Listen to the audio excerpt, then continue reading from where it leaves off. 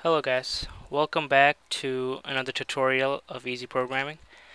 I know I've been gone for a few weeks. I've had a few things that I had to take care of before I could make another tutorial, but I'm back for my official 20th easy programming tutorial.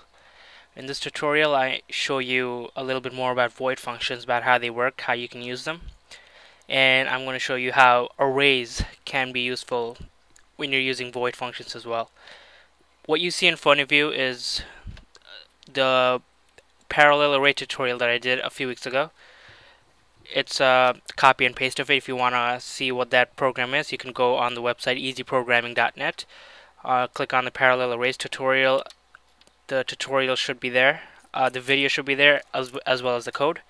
After this tutorial is done, I will be putting the finalized code of this void function using parallel arrays and functions on the website as well. So on this program, we have four variables. We have the name, where we enter the name of 3 students, 3 test grades for test number 1, 3 test grades for test number 2, and the average. This program calculates the average in the equation over here. In a for loop, it runs 3 times because there are 3 test grades, and it displays them in a table here in a second for loop. Actually, that's actually the third for loop because we have to input the data in the first for loop here. So before I do anything else, I'll run it and I'll show you what it looks like. So it says please enter student's name. We'll do Mary. First test grade is 100, second test grade is 90, the average should be 95, and we'll do Larry. We'll do 90 and 88, the average will be an 89, and then we'll do Harry. We'll do 75 and 65, the average should be a 70, and there you have it, 95, 89, and 70. I'm keeping this this simple. If you notice, if you put in decimal points, if you want to get a decimal point average, it won't work. That's because I'm using integer over here for the test grades. But it's just to keep things simple. You can change it to float if you want. You can change it to double if you want. It really doesn't matter. It's just to prove the point that it works. So here I'm going to introduce a few functions. I'm going to actually have 2 functions. One will calculate this, the average, and the second one will calculate the total average and send it back to the main program through the parameter list. I'll show you how that works as well. The first thing I want to do is declare the 2 functions. They'll both be void functions. So the void calc, short for calculation. You can name it anything you want. It's just a name. Open parentheses. Remember int test1, int test2, and float average. Remember to close it with a semicolon. I'll explain this a little bit more. As you can see, the brackets are here, but there's nothing inside. You can actually put the number 3 inside for the 3 arrays, the 3-part array. It really doesn't matter. I like doing it without putting anything inside, just in case this number has to change later on. And once again, you can name these anything you want. You can name it to test 3 and test 5, and then average 1. These are just consistent with the main program by location and not by actual name.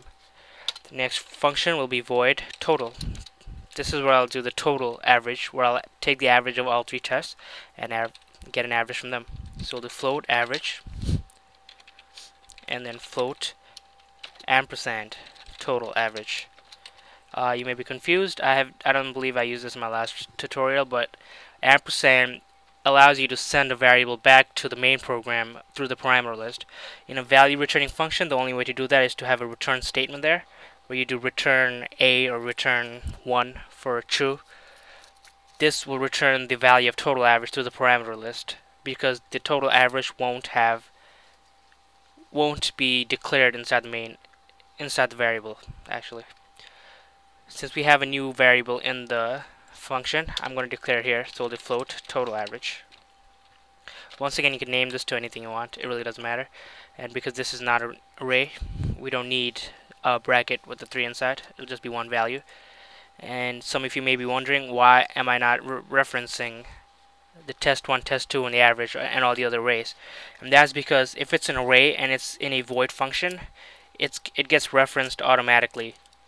And why I say is because you could have 100 different variables. You don't want to reference every single one. That can get pretty messy. So C++ does it automatically for you, so you don't have to worry about that. If total average was an array too, I wouldn't need the ampersand here. I just keep it as an array. So we come down to the program here. Here is the prompts where we get the name of the student, the first test grade and the second test grade inside this for loop. So the first thing we want to do is call the function. We'll do calc. Tell the function that we're sending down the values of test1, test2, and average. Remember that you don't have to declare the brackets inside this because you're just sending down one value at a time. We'll be moving this into a void function about now, so I'm going to cut and paste that a little bit later, but first I'm going to copy this up to the semicolon but not the semicolon itself. You can just type it up if you feel comfortable, but I like copying so that there aren't any mistakes in spelling or typos. The open bracket, and then I'm going to highlight the actual equation or for the calculation. I'm going to cut it, Control X, so you can do right click, and then it's in the function. I'm going to close the function. But remember that I isn't declared inside this. We have to declare it as a local variable for this to work, so we'll do int I. You can do it inside the for loop as well, it really doesn't matter.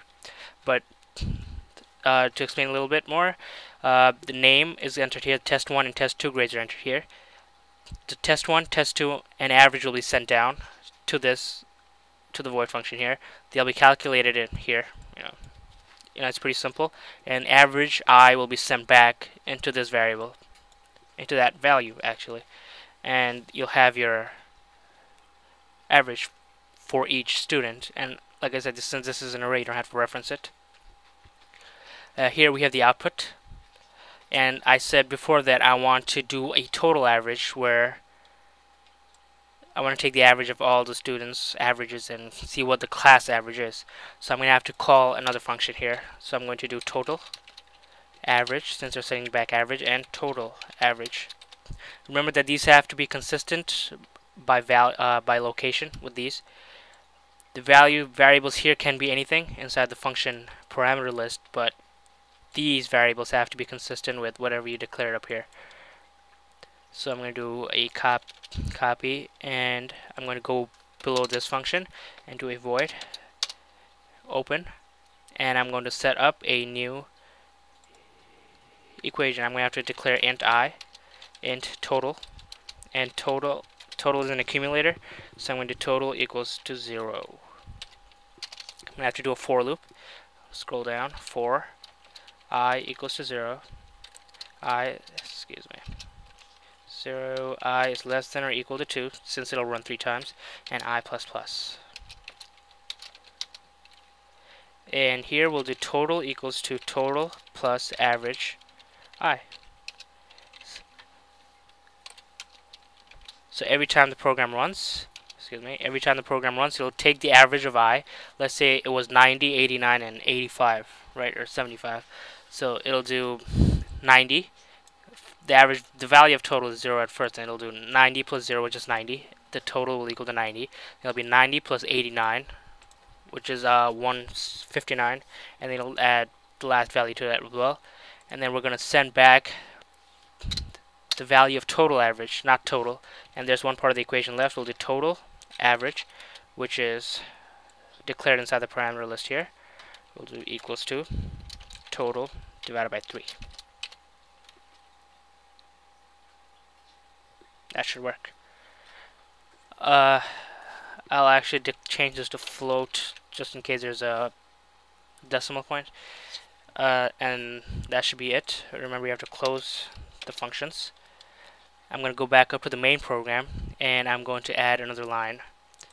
To make it neat, I'm going to do a couple cout endls, endl to add a few lines, and then I'll do last cout. The overall average of the grades is, we'll do total average, and the endl. You can do another endl for an extra line between that and the system pause. And this looks like a complete program. I'll go through this again. Here, this is the where you declare your first function. That function sends it to this void function here, where it calculates the averages. It goes back here, and this function is run, where it goes down here and it does the total, and then finds the total average and sends it back by reference through the parameter list, which comes up to here. And we're just taking the value from here, whatever this is, and replacing it inside the cout, which is here. Let's run it. This should work. There were some build errors. Let's see what I have. Total average. I think I spelled something wrong. Yeah, there we go. Total average. Sorry, typo. Total. Well, I can't spell today. I'm sorry. Total average. There we go. Now it runs. Okay, Mary. We'll do first test score is 100. Second test score is 90. The average will be a 95. We'll do Larry. First test score is a 90, and then 80, which will be an 85, and then Harry, which will be a 80, and a 70, which will be a 75. For press enter. Here you have the average score of Mary is 95, which is 90, and 100 divided by 2. You have 85 here, which is 80 and 90 divided by 2. And then you have 75, which is 70 and 80 divided by 2. The total average of the grades is 85, which is correct because this would be the middle value of 75 and 95 as a shortcut of getting the average. And well, there you have it. Here in this program, you learn how to use multiple functions, multiple void functions. You learn about arrays and functions, and you have referencing through functions. You have quite a few variables.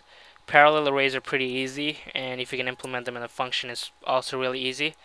Once again, you don't have to send the values back through the parameter list like I did here with the total average. You can actually display the output right inside the void function, which is great about the void function. You don't have to return anything at all. You can actually have a main program where you just declare functions like I did here with calc and total, and then just let the functions handle all the work. It's pretty simple. Well, I hope you enjoyed my 20th tutorial of easy programming. Remember to visit my website at easyprogramming.net.